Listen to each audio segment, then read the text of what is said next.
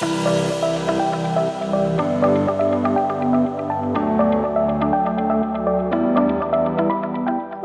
to the Front Seat Life podcast. This is Jessica Butts, your host and CEO and creator of Front Seat Life, where I help you be unapologetically who you are in your life, love, and business.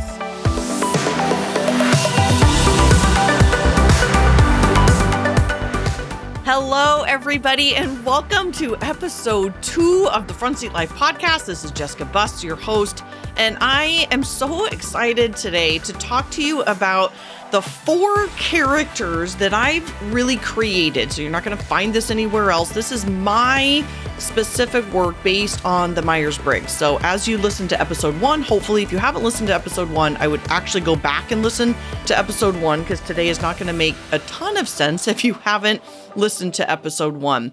But I talk about how obsessed I have been with Meyers-Briggs basically since I was about 20, which is 25 years. Holy cow.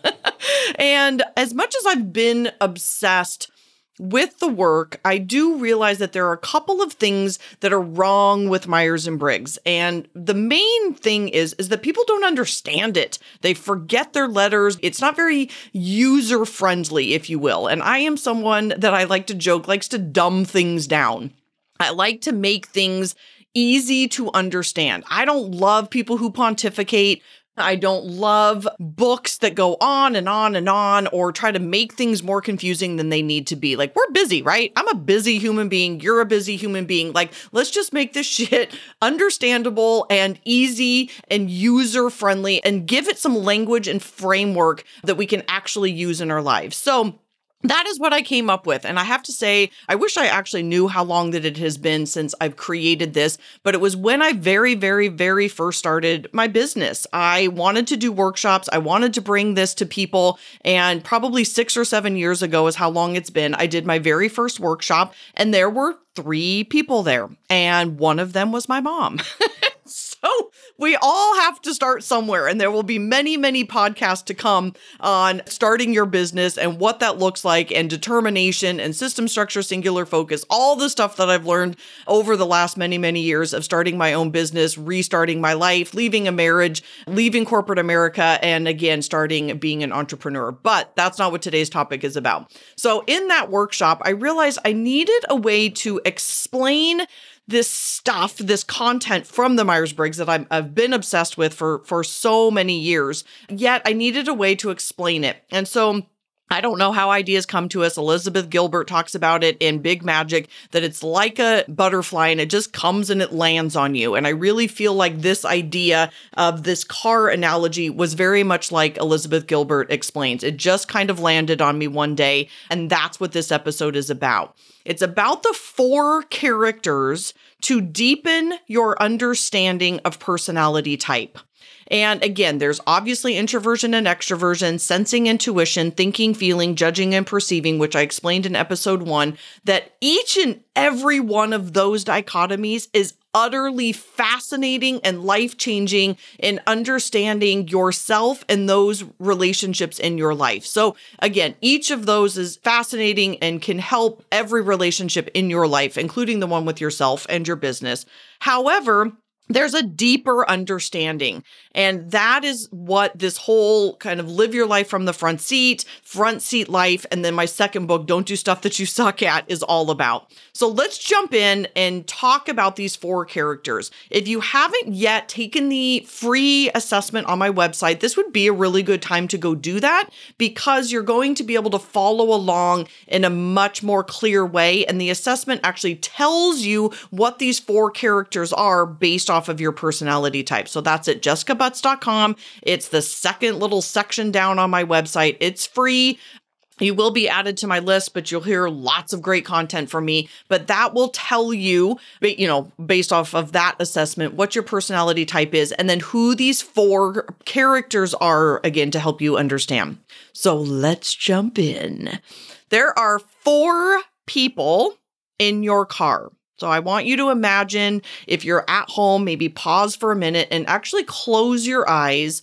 And imagine yourself in your car. If you're driving, please don't close your eyes, but you might imagine yourself literally in your car. I know a lot of you listen to this while you're working out or you're driving or whatever, wherever you are. So imagine yourself in your car, and there are 4 passengers in the car, and all of them are you.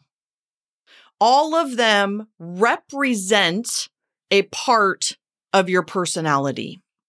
And I want to go through these 4 in order very clearly so you understand when they come out and where we need to be spending our time, because this really is the core of my work around living your life from the front seat and not doing stuff that you suck at. So the first 2 people in the car are good people. They are people in your front seat. Again, I wouldn't name my business Front Seat Life if it wasn't a good, positive thing. And these 2 people in the front seat are called your driver and your co-pilot. So you might even imagine as you're driving right now, wherever you're driving to PTA or to work or to the gym or to the grocery store, whatever you're doing right now, is as you are driving, you are in charge of your car. And that part of your personality is very much like the driver of your car. I like to consider this person your best self. If you are an extrovert, this is, again, what you are giving to the world. This would be a good time to kind of pause and go back and listen to episode 1, because I talk a lot about this in episode 1. But your driver, if this is extroverted, is what you are giving to the world. So you are literally giving your best self away. You're giving this to other people, your sisters and your brothers and your coworkers, and those people that are around you get your best self. If you're introverted, your best self gets saved for yourself and those that you invite very close to you. And therefore, this person is what the world sees if you are extroverted. So as you're out in the world and you can imagine this person going out into the world, this is what the world sees of you if you are extroverted. This is how God designed you. And I know that I'm a cursor and I talk about God, but this is my jam and this is my podcast and this is what I'm going to talk about. I believe in God, but I'm also someone who says fuck a lot. So just stick with me on this one. And so this is what the world is going to see of you. And this is also your best self. Your co-pilot is equally important. And I know this gets confusing for some people because some people say, well, I don't understand how it can still be my best self if my driver is my best self. But these 2 people, your driver and your co-pilot, if you imagine yourself in your car right now, these 2 people are what are making the world go round. One is extroverted and one is introverted. If you are an introvert, your driver is introverted, and what the world sees of you is actually your co-pilot. This is your second best self. And I'm going to give you an example at the end of this so that you can really walk through this with me. These 2 people are how God designed you. This is the stuff that you are naturally and innately good at. Back in the 80s, there was this whole movement of be well-rounded. And I have said for years, I think being well-rounded is a bunch of bullshit. We are not meant to be good at everything. Period. End of story. We are not meant to be good at everything. Those parents that are listening right now that expect your kid to be a great artist and really great at math and science and all the stuff, it's not possible. We are not designed that way. We literally come into this world innately and naturally good at certain things, which is not everything. So for an example, I'm going to give the example now, ENFJ. Partially I'm doing it because this is my type, but I know there's probably a lot of ENFJs listening. Extroverted, intuitive, feeler, judger. ENFJs, their front seat, the driver is an extroverted feeler, which means they give the world their best self through their heart. They're all about connecting, building relationships, loving on people, and just being out in the world with their hearts wide open. Their co-pilot my co-pilot, other ENFJ's co-pilot, has to be introverted because their driver is extroverted. Again, this is a balance of the two in your front seat. And so I had a client a couple of years ago realized that she was pretty confused about this, and she was an extrovert. And so she thought she had to always be extroverted to be her best self. And I thought, oh my God, I've done such a disservice to you, because she was so exhausted, right? She's always thinking I need to be extroverted instead of realizing that in our front seat, this balance of these two, one is extroverted and one is introverted. And so that introverted part of an ENFJ, that co-pilot, you're technically your other best self, for ENFJs and myself in particular, is introverted intuitive, which means in our heads. And by the way, all of this is mapped out in my book, Don't Do Stuff You Suck At, and the first book, Live Your Life from the Front Seat. It's literally laid out for you. It's on my website under the resources tab. There's tons of information. All of this information is available in those books. So you can just get it on Amazon. It'll be here tomorrow, and it, super, super fast. And you can walk through all of this information. Again, I like to make this as simple as humanly possible, but it's pretty difficult to walk through 16 different types, in an hour episode. So stay tuned for that. I will cover those things as we go along, but you can go grab the book too. It's, $16, $18, something. So introverted intuitive means you're in your head thinking about ideas all the time. One is extroverted. The driver is out there in the world, building, being creative, being loving, being kind, building relationships, giving your heart, connecting, doing all of that kind of feely stuff. And then the other part of us, the other part of our front seat, which makes up 80% of our energy. And I pause there for a minute because it should be 80%. It needs to be 80% of our time and energy. So that co-pilot, that introverted intuitive, are ideas, being creative, mind mapping, writing books, doing a podcast, ideas. So when I'm just going to use myself for an example, or you, if you're an ENFJ, when we are doing these two things, being out in the world, connecting, even if it's through a podcast like I'm doing right now, if it's through books or being with a friend or deep connections, those kinds of things, and being creative. When ENFJs get to spend 80% of their time doing that, in my opinion, you cannot fail in life. You will be happier. You will be successful. You will be fulfilled. But a big part of the problem is that most people, one, don't understand this. They try to be well-rounded. They try to do stuff in their backseat, which I'm about to talk to you about. And they try to do all of these things that they're not naturally good at. We only have 100% energy. That's just a fact. We have 100% energy. This is just like a universal law that we have 100% energy. So now let's talk about your back seat. Those backseat drivers are no fun. So this front seat energy, again, when we are spending 80% of our time there, it is like, as I talked about in episode 1, it's like the beach ball on the beach. It is easy, it's flowing, it's natural. It's just, we're on the beach, pushing a beach ball or kicking a beach ball down the beach. There's zero effort. The wind is taking it. It's effortless. And it's effortless because it is innate. God designed us this way. We are brought into the world, whether you believe in universal energy, God, whatever your beliefs are. We are born with our personality type. So again, when we do things that we are naturally good at, it is just easier. It's a flow. I don't know about you guys, but wouldn't you rather do things that you're naturally good at, that you're meant to be doing in this world? I know I would. So now, let's go back to the backseat. I get fired up about this topic, as you can tell. So the backseat, dreaded backseat drivers. There are two people in our backseat, and the first personality part of our type, or the first personality, the first character, however you want to think about it, is what I lovingly refer to as the drunk uncle in the back seat.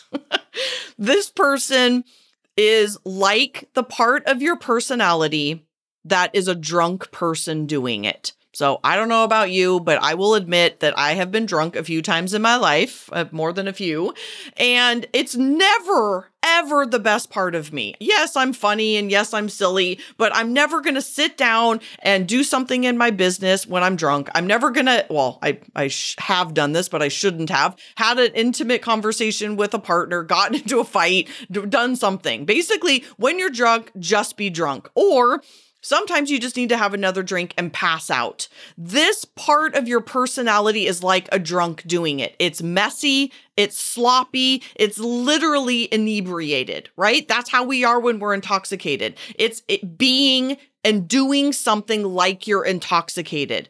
All you should do when you're intoxicated is be intoxicated. You're not going to sit down and do something in your business, have a deep conversation with somebody. It's just not a good idea. So this part of our personality is all the stuff that we suck at. I hope to God I don't have to convince anybody listening right now that you suck at certain things. If you don't know that you suck at certain things, you might be needing to listen to a different podcast, because the reality is we all suck at something. Every single one of us. Again, I lay this out in the books. The free assessment lays this out for you. It tells you based on your Meyers-Briggs type what the things are that you suck at. For an ENFJ, for myself, for any ENFJ listening, these are details. This is sensing activities. Sensing activities are minutia, details, data, doing QuickBooks, proofreading, all the little minutia things in life or your business are things that we suck at.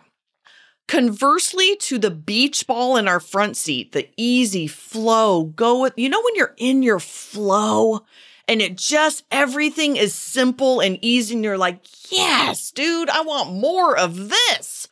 Conversely, our back seat, this drunk uncle in particular, is literally like pushing a boulder up a hill.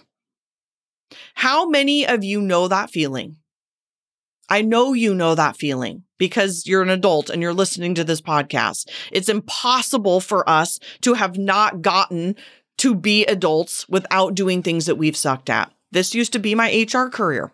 When I worked in human resources and I was in the wrong marriage and I was doing details all day and I had to go around and fire people, like I didn't care. I mean, I'm just so not that person. And I had to like boss people around and tell them you're not following the rules and fire them for, I hated it. I hated it. Or doing minutia or doing Excel spreadsheets. Like, oh my God, I'm absolute worst. And I spent years and years of my life. And I know so many of you are doing the same thing right now or have been there.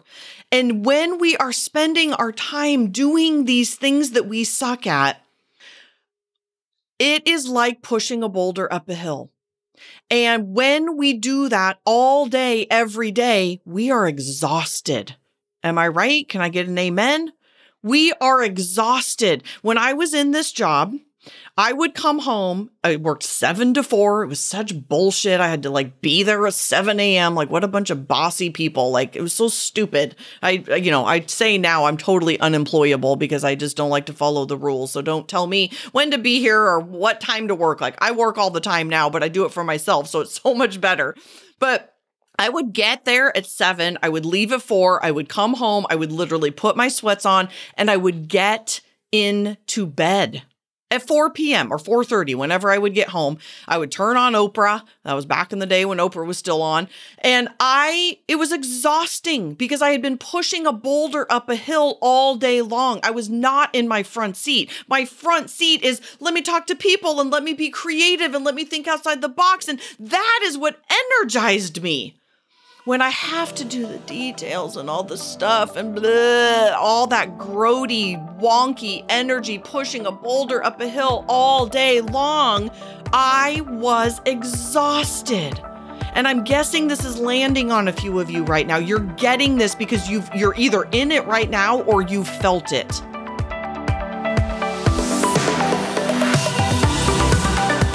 Hey people, here is your chance of a lifetime to go on an amazing, life-changing retreat in Maui with the incredible shamanic healer, Jenny Dawn, and I.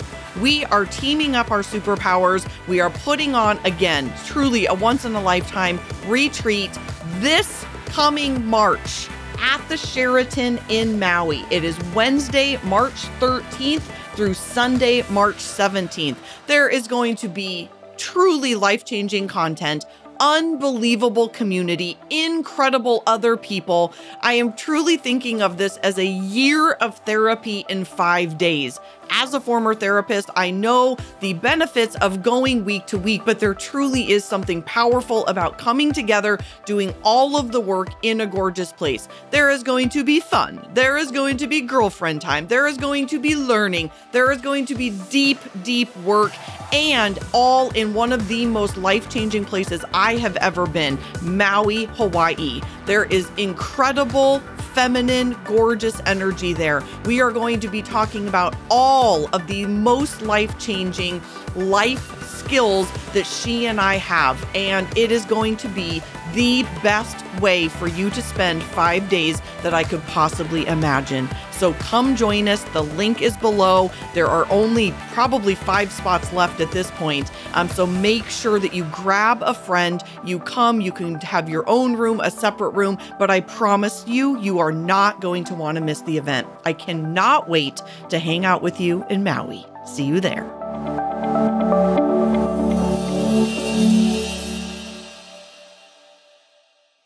So something fascinating happens when we spend too much time doing stuff that we suck at. And let me also say this, there's other things that can trigger the last person in the car before I get to this person. And those things are definitely what I'm talking about right now. Doing too much stuff that we suck at, being stressed out. You know that feeling of your back is up against a wall? You're out of energy. You're doing all these things that you suck at. Launching this podcast was one of those times for me. I mean, it was just a lot of energy, a lot of details. My beautiful, amazing director of operations, Stephanie, just did a lot of this stuff for me, but it was a lot of energy and a lot of work to get all of these things in place and done and on time and details and all of that. And that feeling, right? I like my energy I'm getting anxious right now, even thinking about it, because your back is up against a wall. You're stressed out. You don't have any time. You're not in your flow. Dude, your flow is, this is great. I feel awesome. The backseat energy, doing stuff that you suck at all the time, is anxious, and you're getting that feeling, right? When that happens, something incredible happens. Our bodies shut down. And every other person in the car, your driver, your co-pilot, and this drunk uncle, go to sleep, and the last person in the car wakes up. And this last person in the car, I have lovingly named your baby in the back seat. Babies are immature. They're underdeveloped. They literally have no verbal communication skills. They have not learned how to grow up. They have not matured. They're babies. You're acting like a baby, would be the analogy. And when we are backed up against a wall, something amazing happens to our brains. We have a reptilian animal instinct response. And animals, when they are backed up against a wall, they turn on a safety mechanism. This is like our prefrontal cortex. If you imagine our brain, the front of it is called our prefrontal cortex. And I'm going to nerd out here for a minute, so hang tight. That prefrontal cortex part of our brain is called our rational brain. It's the part of us that allows us to have reason. It is the part of us that allows us to take a deep breath, to take a walk, to take a breather, to be rational and be in our right mind. Well, there are times in our lives when we have to protect ourselves, just like animals need to protect themselves. And we quite literally flip our prefrontal cortex and our reptilian brain comes out. There's this brain stem, if you can imagine, like back in, anatomy, there's this, or if you're the doctor and there's one of those brain models, our brain stem is our reptilian brain. And when we are doing stuff that we suck at, we are in this place of our drunk uncle. We're pushing the boulder up the hill. We're trying to do everything for everybody else. We're doing all these things that we suck at. Our reptilian brain comes out. And what do reptiles do when they are under attack? They fight or they flee. And we humans are not that far away from them because we have the exact same response. We come out fighting or we flee. And this is what's so fascinating about this is based off of your personality type. So lots of people talk about being an ambivert. This is why we can't necessarily be an ambivert. We always have a preference because it comes down to how your baby in the backseat shows up. If you are an extrovert, your baby wakes up and your reptilian response is to flee. So normally extroverts are out in the world and they're talking, they're being creative and they're sharing and hi, how are you? And connecting. When they are stressed out, I'll speak for myself. When I am stressed out, when extroverts are stressed out, we're doing too many things that we suck at. We're doing too many details. We're doing all these drunk uncle activities. My reptilian brain wakes up and she wants to hide. She runs away. She doesn't want to get out of bed. It looks like depression. My baby really, really loves pizza and Netflix.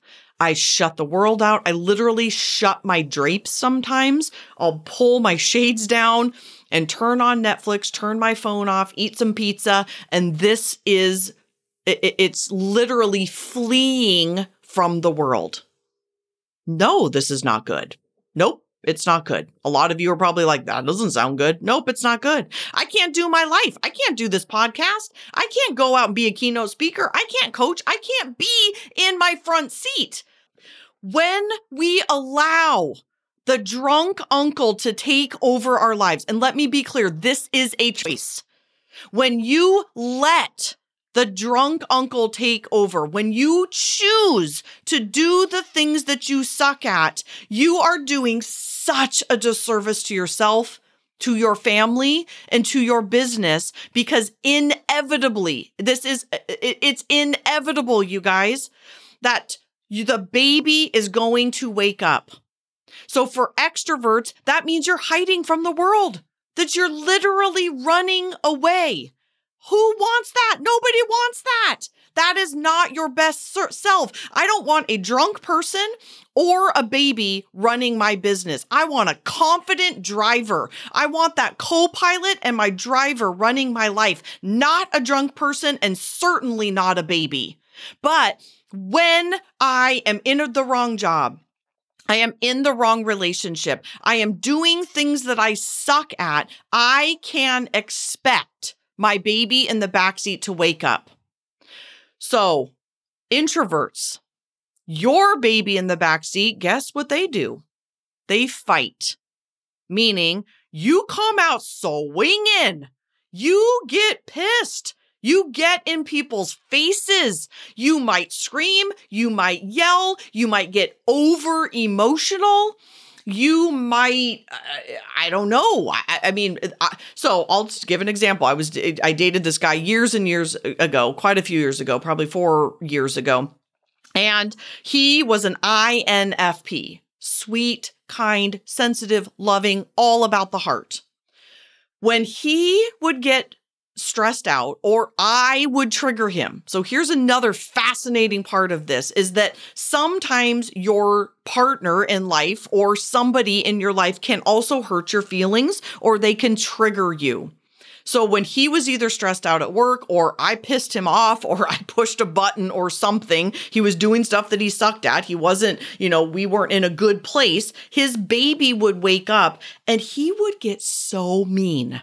He was normally this loving, soft, kind human being, and he would come out swinging. He would raise his voice. He would literally say mean things to me. He would get in my face, and instead of getting pissed at him, because I knew this, I would say, oh my God, okay, babe, slow down. What did I just do that is triggering this response? Or what's happening in your life? What can I do? I see this. And so everybody in my life knows this language about baby in the backseat. So if I am hiding from people in my life, they know, okay, what's going on, Jess? How can I help you out of this? What's going on? Well, you're doing too much that you suck at. You're not returning texts. You're not on Facebook. You're not out being your, extroverted self. And introverts would be the same way. When they come out and they're yelling or screaming or getting in your face or getting over emotional, we know that person has then been triggered. I've worked with numerous clients over the years that have had this experience. They're children. And it breaks their heart. And typically, I don't know, you might be in your car actually crying right now and driving right now and thinking, oh my God, this is what I do with my kids. So if you're at a job all day doing stuff that you suck at, doing drunk uncle things, you probably come home and are not your best self. You are short if you're an introvert, and you might be screaming at your kids. You might be short-tempered and irritated and quick to yell and quick to scream. Or if you're an extrovert, you may come home and not be your best self because all you want to do is get in bed. And what a shame. What a shame on us that we are giving the most important people in our lives our worst selves. Our worst selves. We're giving them a drunk version of ourselves or a baby version of ourselves versus this confident front seat, wonderful part of ourselves. So I would be a horrible therapist. I think most of you know I used to be a therapist and I did couples counseling, and I would be a horrible therapist if I didn't say that at least 20% of the time, I'm an 80-20 girl, that 20% of the time the shit's going to happen. We're going to get our feelings hurt. We're going to be stressed out. We're going to be overwhelmed. Someone's going to hurt us. We're going to have baby in the backseat moments. And unfortunately, it's almost 20% of the time, maybe 10 to 20. I probably am 90-10 these days because I live the life of my dreams. I love it. But that baby wakes up. I get stressed out. People hurt me. I go through breakups. I have clients that hurt my feelings. I mean, I'm a human being. So we're going to have those 20% moments in the backseat. We're going to have to learn how to care for our babies. And in my experience, babies need two things. Our babies, I shouldn't say babies, our babies, this part of our personality, they need two things. They either need to be nurtured and loved and rocked. Again, my baby really likes pizza and Netflix. So I oftentimes will take a baby in the backseat day. Instead of being forced back there, I will now learn that it's coming. Who knows that feeling that it's coming, right? That you get, I don't know how to explain it on a podcast. That's the feeling that it is. Feeling of, oh my God, I'm going to lose it. I'm about to scream. I'm about to freak out. Or for me, it's all I want to do is hide.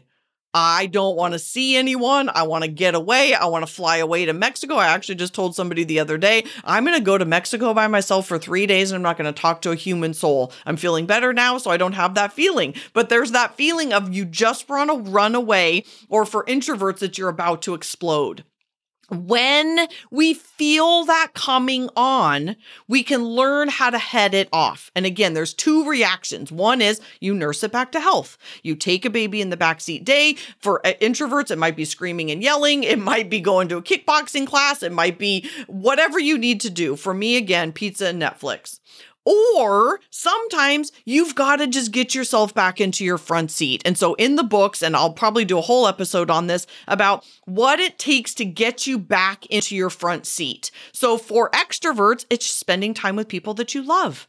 For me, it's dancing, moving my body, getting outside, going for a walk, getting my endorphins going, listening to amazing music. It gets me fired up. Before I do a podcast episode, I always listen to my favorite music to get myself into my front seat. We can force ourselves back into our front seat, which is not, always the best tip, because we got to feel the feelings. We got to be sad. We got to have pizza and Netflix days. We got to have baby in the backseat moments. So I'm not suggesting that. However, there are times like if I'm going to, if I had a super stressful day and I got to go do a keynote in front of 1,000 people, I got to get my shit together. So I'll listen to some music. I'll move my body. I will force myself back into my front seat. Most introverts I know, that means taking a break, going away by themselves, taking a hotel night, reading, cooking. I know a lot of introverts that love to shut out the world, have a glass of wine, and do some cooking. So everybody's personality type requires something different to get them back into their front seats because everybody's personality type is different.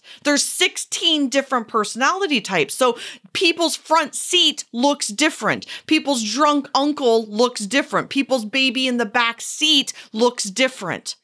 So I highly, highly recommend that you go take that assessment on my website, jessicabutts.com, read the books, do whatever. But obviously I will have tons more episodes about this, but this needed to be the beginning of your understanding of the front seat and the back seat. I'm going to talk about this for probably every single episode. I will mention front seat and back seat at some point. And so I hope that this has been helpful.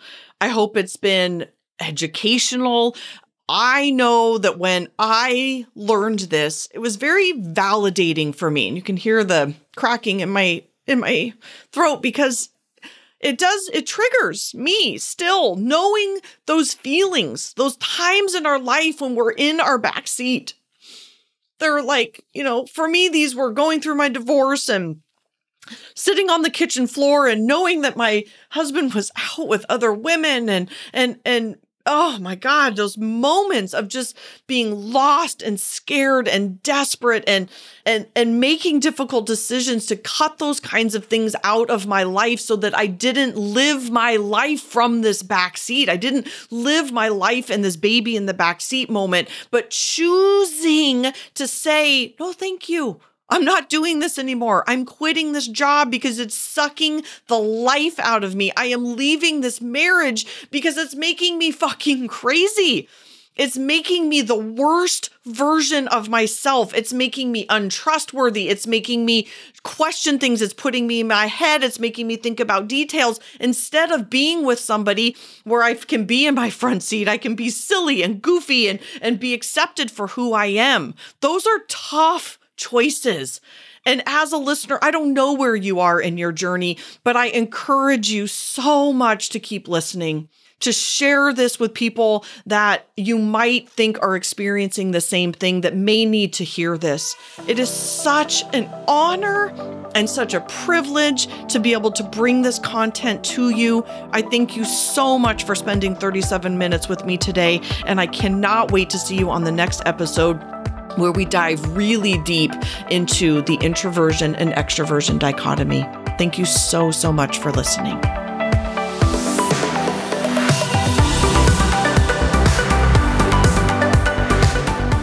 From the bottom of my heart, truly, thank you so much for listening. I know that you have a ton of options, and the fact that you are taking time to listen to the Front Seat Life podcast means absolutely everything to me.